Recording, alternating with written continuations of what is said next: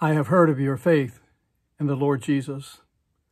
Our scripture reading is from Ephesians chapter 1, verses 15 through 23. I have heard of your faith in the Lord Jesus and your love toward all the saints, and for this reason I do not cease to give thanks for you as I remember you in my prayers. I pray that the God of our Lord Jesus Christ, the Father of glory, may give you a spirit of wisdom and revelation as you come to know him, so that with the eyes of your heart enlightened you may know what is the hope to which he has called you, what are the riches of his glorious inheritance among the saints, and what is the immeasurable greatness of his power for us who believe, according to the working of his great power.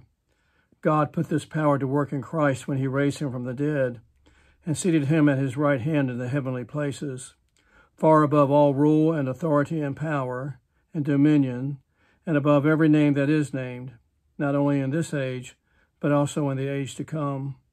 And he has put all things under his feet, and has made him the head over all things for the church, which is his body, the fullness of him who fills all in all. The congregation at Ephesus received the greatest compliment a church can receive. Someone had heard of their faith in Jesus. Word had gone out about them in such a way that their church was described by Mother Teresa almost 2,000 years later in this way: when you know how much God is in love with you, then you can only live your life radiating that love. When you know how much God is in love with you, you can only live your life radiating that love. That's how churches hear of our faith in Jesus. That's how people hear of our faith in Jesus. The church at Ephesus was a radiating presence of God's love. Word had gotten out about them as they were in ministry doing the three things that all churches are called to do. First was to extend God's love toward all the saints. Second was to live in the hope of being called by Jesus. And the third was to believe in God's resurrecting power of Jesus. Extending God's love, living the hope of God's calling, believing in God's resurrecting power. That's how faith in Jesus is heard. That's how word gets out about congregations. Word gets out about churches like North Central Church of Christ in Flint, Michigan, which in 2016, not a large congregation, but still a congregation that responded to the needs of the community when the drinking water had become poisonous. And they responded by providing over 300,000 bottles of water at no charge, a way of extending God's love toward all the saints. One of their members who responded to questions about their ministry had this to say: "We are the only Bible that people see." Word gets out about churches that seek to be reflections of God's love, about churches that live in the hope of being called by God, as they are defined by the Greek word for church, ecclesia, which means a called out assembly. Churches are called out, like Abraham and Sarah were, called to live into a future they have not yet lived, responding to the present in ways they have not yet responded. Hoping, called apart, called toward a future that is different from the past. Congregations are called to live in the faith of Abraham and Sarah, adventurers in faith, as they seek to follow God's calling, to be called out followers of Jesus. Pablo Diaz defines the call of congregations to be called out followers of Jesus by stating this: God loves us for all our faults and imperfections. Once we truly know that, our lives can change.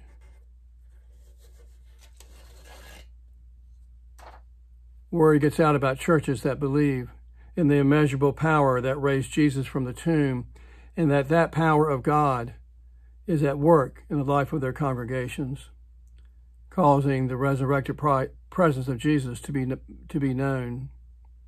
Word gets out about churches that believe Jesus, who in the words of Ephesians chapter 1, verse 23 state, is the fullness of him who fills all in all. The first church that Bishop Will Willimon served for 1 year as a student, licensed local pastor, was a church in rural Georgia. He was there for 1 year, and when he arrived to the church for the first time, he was surprised to see that the front doors of the church were chained and padlocked. Not a sight he was expecting to see. And so he found someone who was associated with the church and asked what had happened. Why were the doors to the church chained and padlocked? He was told that things got out of hand at the board meeting the prior month. It got bad. People started ripping up carpet and taking out pews they had given in memory of their mothers. It got so bad that the police were called, and the sheriff came and put that chain and padlocks on the front doors of the church until the new preacher could come and settle things down. Willimon reports that what he had been told about the church and the reason for its having its doors locked and padlocked, or chained and padlocked together, was pretty much an accurate description of his first year, or first and only year at that church. He would drive in rural Georgia in August praying for snow so that he would not have to be present at the church. He states there were arguments, disagreements, fights, and after serving the congregation for a year, he moved on. A few years later, Willimon was at a conference where a young minister came up to him and introduced himself and told Willimon that he was the pastor of the church where Willimon had spent 1 year, the church that had been padlocked. Willimon states his heart went out to this young minister, so young and so vulnerable. The minister, after a few moments of conversation, told Willimon, they still remember you there. To which Willimon replied, yeah, I'll never forget them either. Remarkable bunch of people, the young minister said. Well, that's one way of putting it, said Willimon. Then the minister continued, the free daycare center is going great. The food pantry is wonderful. Not too many interracial congregations in this part of the world. What a great place to be for my first church. Willimon states he could hardly believe what he was hearing, and he asked the minister, what happened? To which the minister says, well, I'm not exactly sure. It's just that one Sunday, when worship was done and we were on our way out, we knew that Jesus loved us and had plans for us.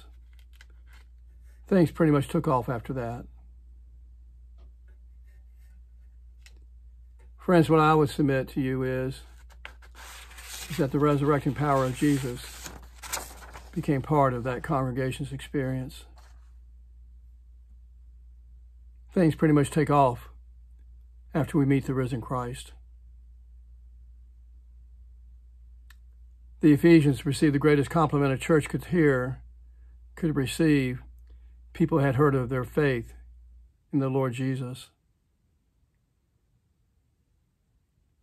We do that when we extend God's love toward all the saints, when we live in the hope of being called by Jesus, and when we believe in God's resurrecting power. As Fort Hill United Methodist Church proclaims this message, it's my prayer that things will pretty much take off as people hear of our faith in the Lord Jesus.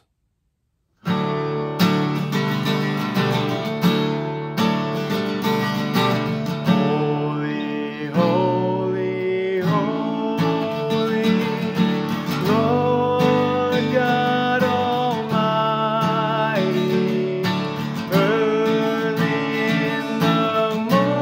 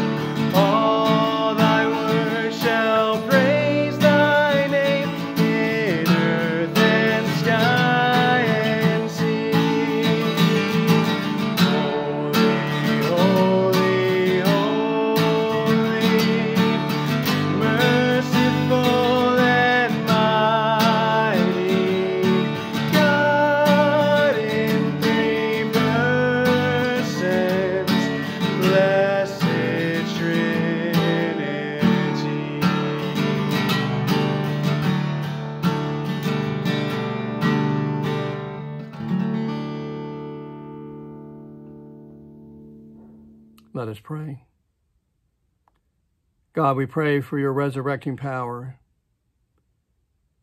as we seek to live and to extend your love toward all the saints, as we live in the call of Jesus, and as we witness to the power of the resurrection.